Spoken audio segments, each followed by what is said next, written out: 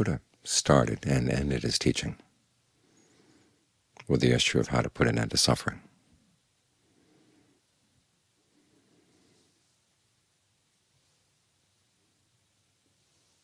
And it's easy to agree with him that this is an important issue to address. Some people, though, wonder if that's all he addresses. Just put an end to suffering? Well, what else is there? Aren't there bigger issues in life?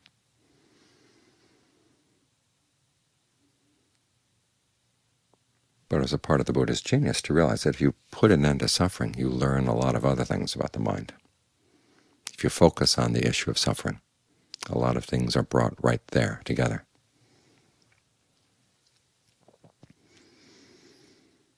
Because right where there's feeling, there's also attention and intention, perception. Particularly intention.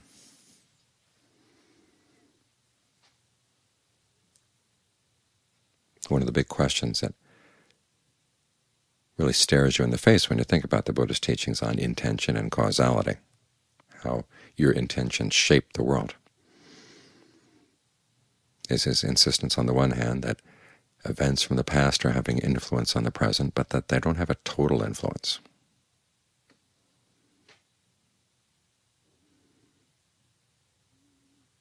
That you have some freedom of choice in the present moment. Where does that freedom of choice come from? What is that freedom?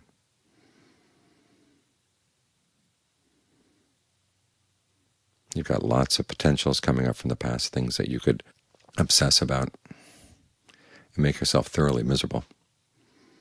Or there are potentials for pleasure. If you focus on those, you can make yourself happy.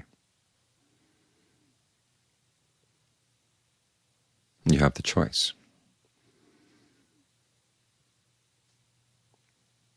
And there's some freedom in there. In fact, if you explore that freedom, the more you explore the freedom, the more you see of the mind's potential for freedom. Because this is what everything is aimed at, is freedom, total freedom. And our small taste of freedom in the present moment is noticing when we have freedom of choice. We can go one way or the other. Most of us don't take advantage of that. We have old habits, old feeding habits, and we just keep feeding away the way we always have been without really thinking about it. Which means we stay in our old ruts.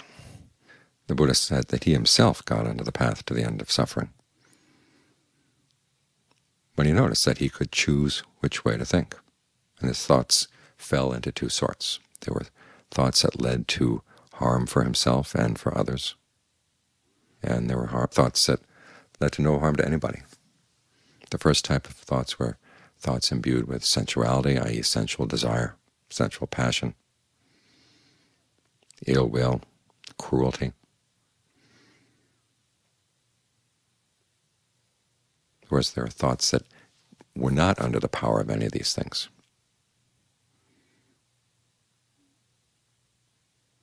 And you realize that you could exert some control to stop the unskillful thoughts.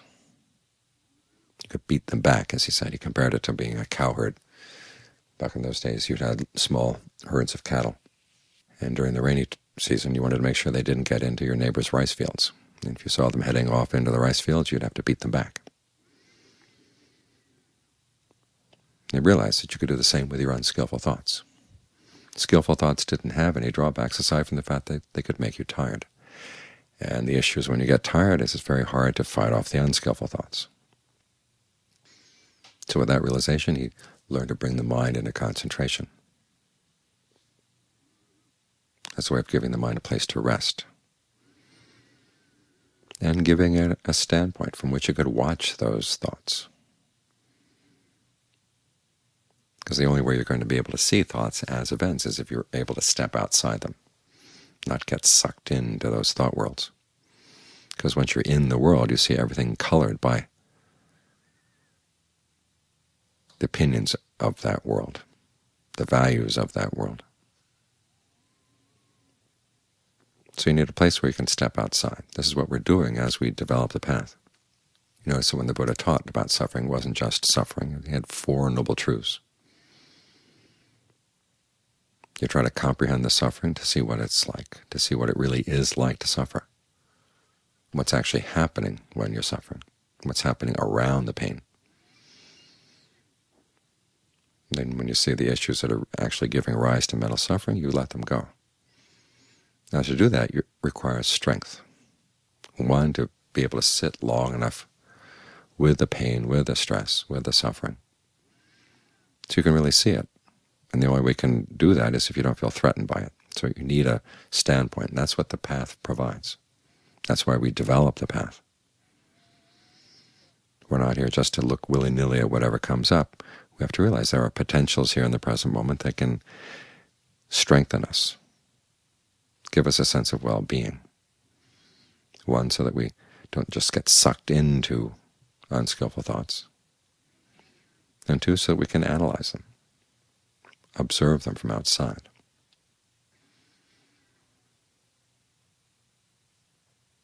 So this teaching on learning how to abandon unskillful thoughts, to allow skillful thoughts to develop within reason, but also to find a place for the mind to settle down and stay with concentration, with mindfulness, alertness. This parallels two of the Buddha's more formal teachings. One is the relationship between what he calls mundane right resolve and transcendent right resolve. Mundane right resolve is simply the desire or the determination that you're not going to give in to sensuality.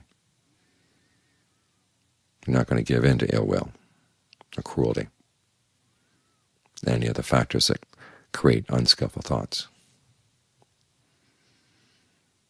Transcendent right resolve is when you bring the mind into a state of concentration where you really have put sensuality aside. As I say, you're secluded from sensuality. Sensual thoughts just don't impinge on the mind at that point. You're not interested. You've got something better.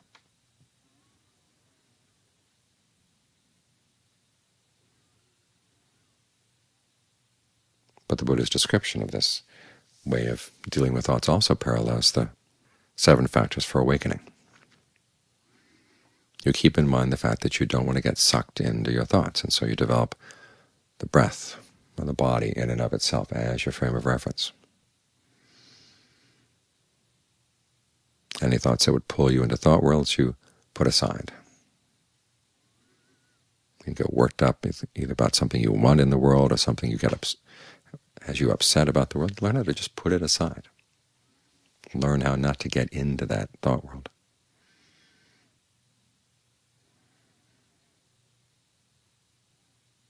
It's like seeing a dream world come up in your mind and realizing, hey, this is a dream.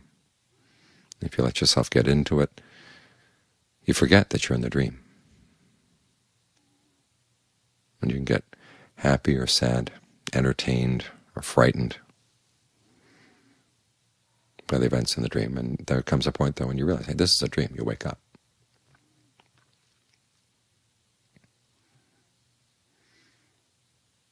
Those are the worlds in the mind. And sometimes it's hard to tell that they're dreams because they correspond to issues that are actually happening outside in your daily life.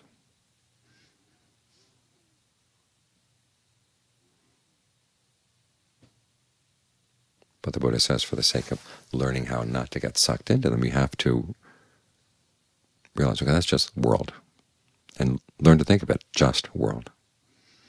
You've got something bigger in here. You've got the issues of your own mind. We tend to make the world bigger than us, but we have to learn how to make this question of how to overcome suffering bigger than the world. That's what we're doing as we try to maintain this frame of reference, the breath in and of itself.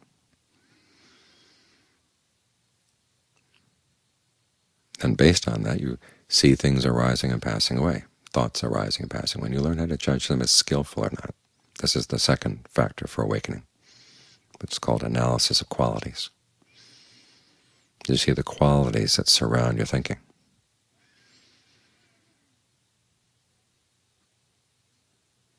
There's greed, aversion, or delusion. You recognize that. That's an unskillful thought.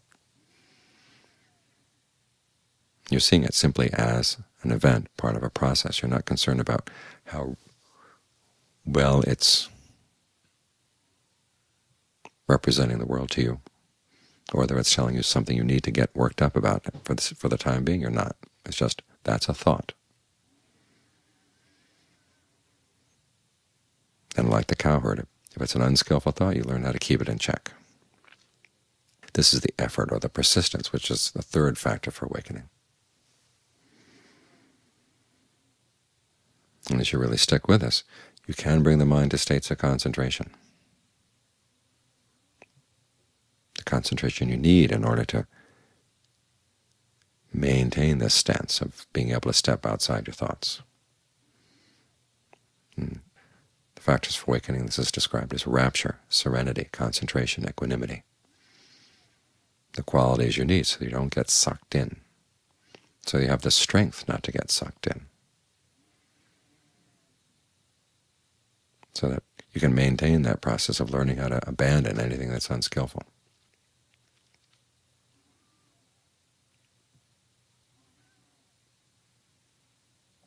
You have your own separate place to stay, so that when suffering or stress, any kind of dis-ease comes up in the mind, you don't have to feel threatened by it. You can look at it, recognize it as an event. Do not get tied into the storylines and the narratives. This is about your family. This is about your co-workers. This is about your whatever. It's a thought. It's a mental state. If you recognize it as unskillful, then you try to draw on whatever resource you should develop through your meditation, so you can pull yourself out, at the very least not fall under its power. At the best, learn how to understand it. Where is this coming from? What kind of assumptions is it based on? The Buddha talks about the events in the mind in a cluster. There's, as I said, intention, attention, perception, and feeling. So you learn how to look at the labels. How are you labeling the issue? That's the perception. What do you want out of the issue? That's the intention. What are you paying attention to? The Buddha says try to pay attention just to this issue, that there is stress. Where is the stress? Watch it, comprehend it. Figure out what the cause is so you can abandon it. Realize that you don't have to suffer this stress. This is why the Buddha puts the cessation of stress third there in the Four Noble Truths.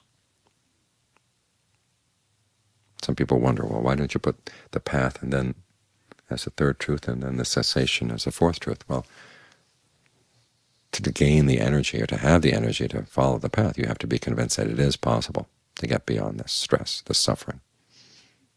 Just as when the doctor says, okay, it is possible to be cured of this disease, and you're willing to listen to the course of treatment, because sometimes those courses of treatment can be pretty devastating. And if you're not convinced that they're actually going to cure you, you're not going to want to follow the course. So the Buddha says, whatever suffering is weighing down the mind is totally unnecessary. It can be cured. It can be put in it. It can be ended. So that gives you the energy to develop all the qualities that are required in the path.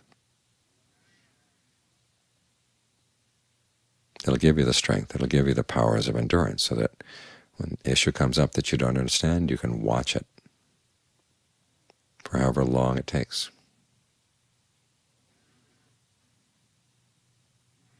All this is called appropriate attention. The Buddha tends to tie those two qualities together, the set of 7 factors for awakening and appropriate attention.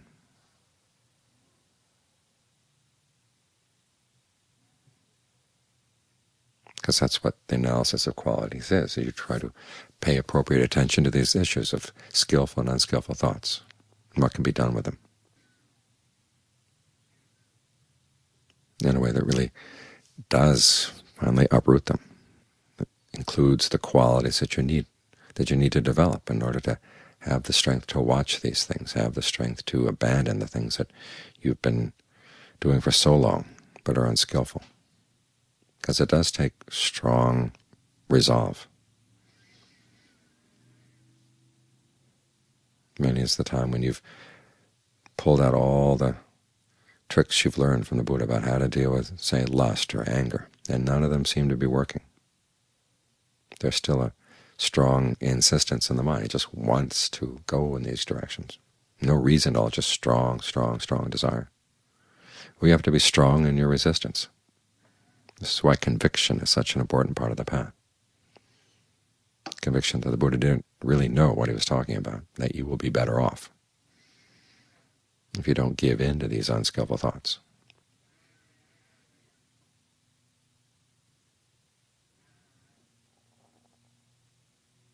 So it's useful to reflect on this teaching that the Buddha said got him started on the path, recognizing that he could see his thoughts as events, as factors that lead either to happiness or lead to suffering.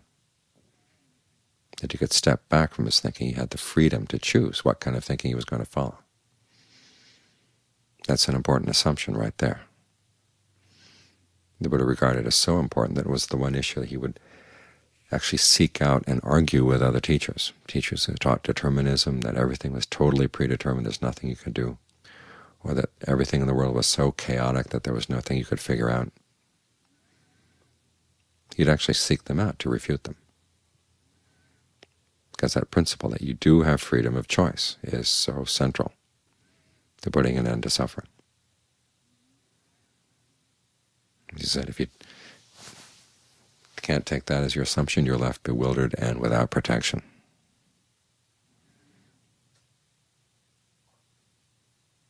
Which relates to that old analysis of how people react to suffering. They get bewildered by the suffering and they look to somebody else to help them. But if you assume that nothing can be done about it, that's it. You stay bewildered and you have no protection. But if you're convinced that you do have this freedom to choose, there is an element of choice in your suffering, then you can choose not to suffer. Now, simply making the choice is not enough. It requires building on that and all the other skills of learning how to watch, learning how to develop concentration. Those are all necessary. But they build on that conviction that you do have this freedom to choose not to suffer. And as you explore that freedom, this element of choice you have in the present moment, you find that it opens up into deeper kinds of freedom.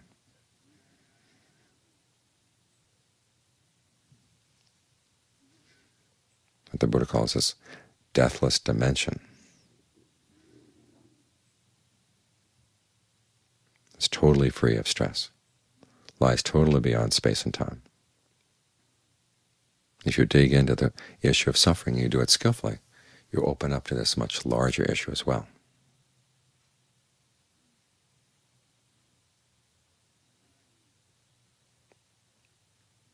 So many times we come to the practice concerned about issues in our family, issues at work, just trying to straighten out our lives on an ordinary level. But the Buddha says, okay, as you straighten that out, you can dig deeper into those same issues. Why is there suffering? What can be done about it? And you find that it takes you really far.